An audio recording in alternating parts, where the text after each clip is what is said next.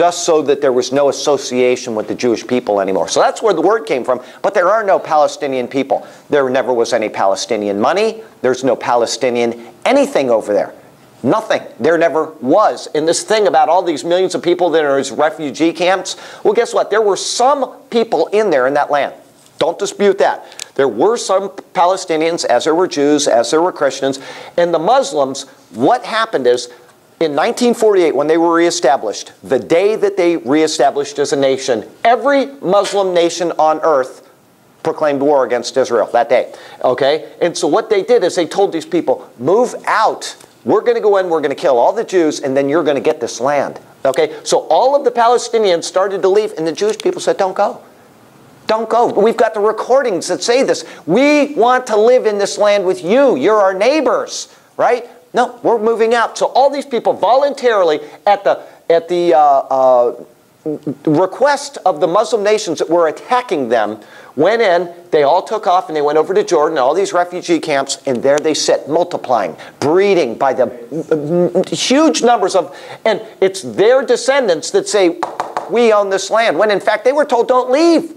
Stay with us and build a nation with us. And the ones that did stay are citizens. They have the same rights as the Jewish people, everything. So don't believe this lie. I take it very passionately because history is grounded in truth, but people believe the lie rather than the truth. So you need to do your history on that. And the church is somehow fooled by this as well. A lot of denominations, oh, you know, the Jewish people don't deserve this and that. None of this surprised God.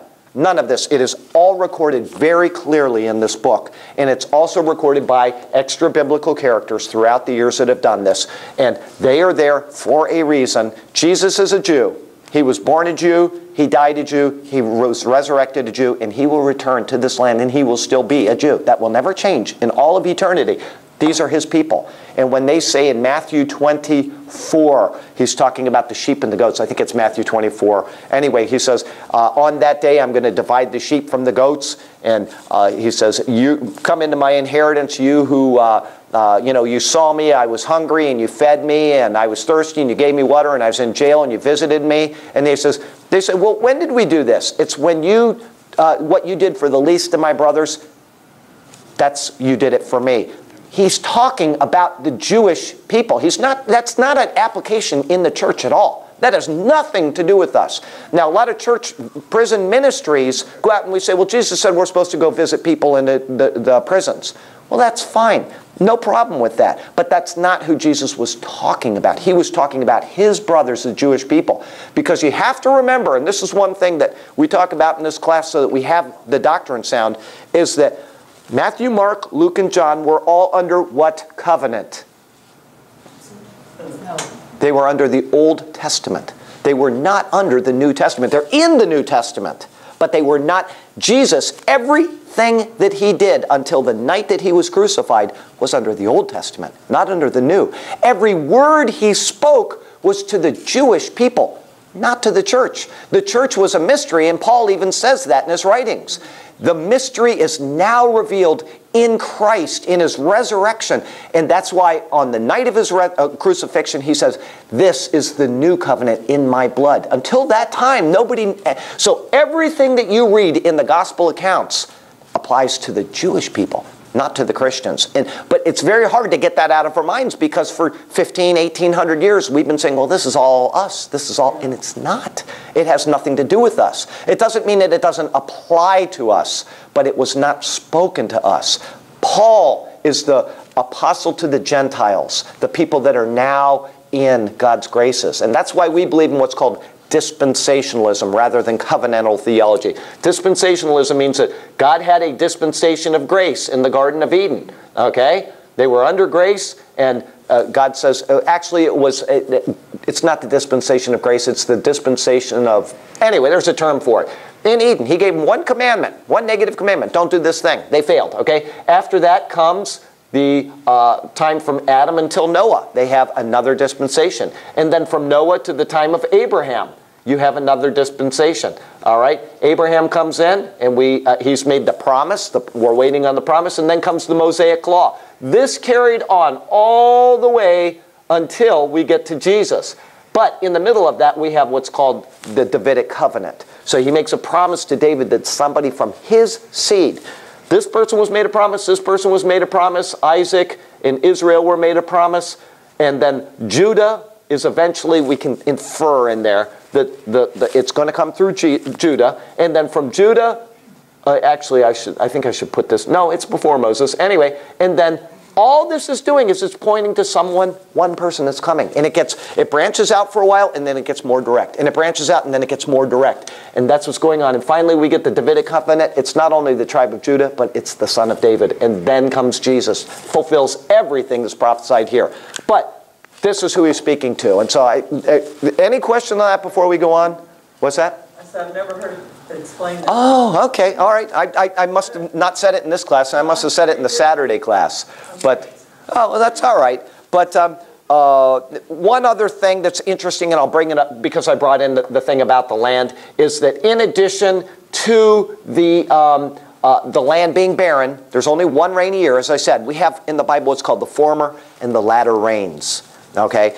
The former rains are, I believe, in October, and then the latter rains are in April. And you have to have these two rains to have the harvest not only planted, but to survive through the entire harvest period until it's time to harvest, right? So you get the former and the latter rains, which is brought on by the clouds building up moisture and then dropping it on the land, right? Well, when the Romans came through, they cut down every single tree in the land. Mark Twain will confirm that. It's just, he said it was like being on the surface of the moon, although he didn't have any idea what it was like. I mean, that's the comparison he makes. It's just barren here.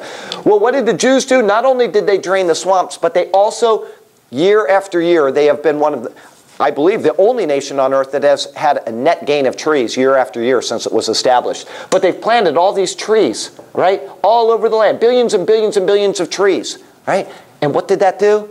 It finally, after 2,000 years, it brought back two rains. Instead of one rainy year, they have two rains. And so now they have what the former and the latter rains again, which was prophesied in the Old Testament. And if you go to the book of James, one of the very few, I believe, New Testament prophecies outside of the book of Revelation is, let me see if I can find it real quickly here. I don't want to spend all day on this. I've got a brand new Bible I'm using today, and so I don't have things, it's in a different layout. You kind of got to look for it, but it's in Forest Fire, James. And if you see, speaking of the farmer who is planting his crops, anyways, where is that? I thought it... Yes, establish your hearts. Oh, here it is. Okay, so it's James 5, and then it says here in verse 7, therefore be patient, brethren, until the coming of the Lord. So he's speaking now about the coming of Jesus. All right, Jesus is going to come down. And it says here, see how the farmer waits for the precious fruit of the earth, waiting patiently for it until it receives the early and the latter rain.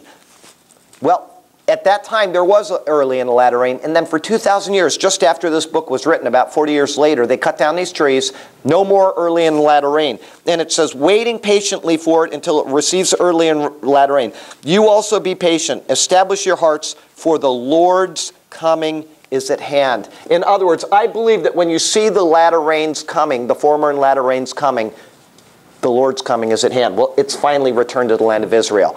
Israel is the time. Some people say that God's watch or God's timing is set by Israel.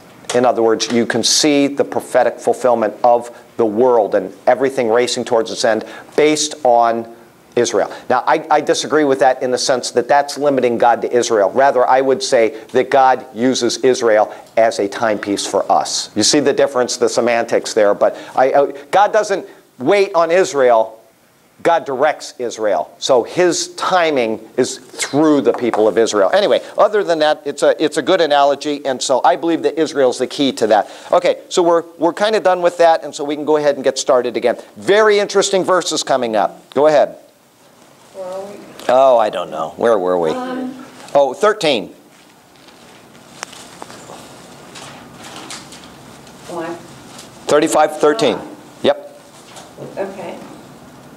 Then God went up from him in the place where he had spoken with him. Okay, and then as I said before, we've seen this once, maybe twice already, and we're going to see it again and again. God went up from him. And if you go, like, I'll just turn there real quickly and I'll read it to you. It's in the book of Judges, and it's the account of when Joshua judges. This is just one example. The term went up. I mean, he literally was manifest there in front of Israel. Although it doesn't say it there, it does say he went up from him. And where am I going? Oh, this one doesn't have that either. Well, this is going to make it a little harder. We're looking for the birth of Samson in the book of Judges. And let me see here. Manoah. Okay, here it is. It's in 13, and then we're going to go to the angel of the Lord came to the father and mother of who Samson would be. They didn't have children at the time, but eventually the Lord came in to them. And after he gave the promise and they asked a couple questions of him, it says, so Manoah took the young goat with the grain offering and offered it upon the rock to the Lord, and he did a wondrous thing while Manoah and his wife looked on. It happened as the flame went up toward heaven from the altar, the angel of the Lord ascended in the flame of the altar. Okay, and that's kind of the same picture that we're getting in the verse we just read here. The Lord is there. What's that? Where was that? That was in Judges 13, hang on a sec. 20, okay. And you're going to see that throughout the Old Testament several times. What is that a picture of, though? It's somebody else did the same basic thing later. Well, he ascended. He ascended. We're getting ready to do Jesus. He ascended at the ascension on the Mount of Olives. He went up from them. How people miss the symbolism from the Old Testament to the New is beyond me. Jesus, at the ascension, you know what I'm talking about in the book of Acts. It says he spoke to them and finally they looked, he ascended in the cloud and they were looking up and the two people came up and says, why are you standing here looking up? The same Jesus that went up from you will come back in like manner. Okay? Anyway, the Lord ascends. Well, what is this? This is the eternal Christ. This is Christ visiting earth before he became incarnate, or maybe he was already incarnate, but he's going back in time somehow, whatever. This is actually the Lord, because it says in the New Testament that no man has seen God, or can see God. So it must be Jesus that's being revealed in the Old Testament again and again and again. We're going to see that in the book of Joshua here shortly too. But not shortly, that'll be about 16 years. It proves his personal and bodily presence. That's right. That's right. In the account we're reading here in Genesis, that's absolutely right. It's the same thing as the angel of the Lord appearing to Abraham, and it proves it. And so he was there. Now, here's one thing, and the people in this class know I believe this. I'm not saying this is right, so please don't take this as doctrine, because I don't know anybody else that thinks this in the world except me. But I can't get this out of my head, is that I do not believe in a pre-incarnate Christ. It seems like a contradiction to me. I believe that the Jesus we're seeing in the Old Testament is the Jesus that was in the New Testament. And somehow, because he is ascended to the Father, he is outside of the time and space and matter that he created. And I believe that that is him going back in time and actually intervening in his own history. I don't know how he does it. Don't get me wrong. I could be entirely wrong on that. But I cannot personally comprehend a pre-incarnate Christ. It doesn't make any sense. Well, if you believe in the Trinity, how can you? That's right. To me, it is Jesus Christ. He is God, and somehow he went. Always has been. That's right. Okay. So anyway, don't take me. Anyway, just think that through on your own. And I've never solidified it, but that's just how I look at that. Okay. So he went up from him, and then in verse 14, Lil. And Jacob set up a pillar in the place where he'd spoken with him, a pillar of stone, and he poured out a libation on it. He also poured oil on it. Which is exactly what he did before he went up to Paddan Aram. He slept on the stone, had the vision, woke up, and anointed the stone. So now he's making a permanent altar rather than just a stone. Okay, same place, same thing that he's doing. Okay. So Jacob named the place where God had spoken with him Bethel. Bethel, which is the house of God. Okay, now from verse 16 to verse 20. I'm not going to interrupt you until you read 16 through 20, and I want to see if you see anything in there. Okay? And then when we're done, we're going to talk about it. Go ahead.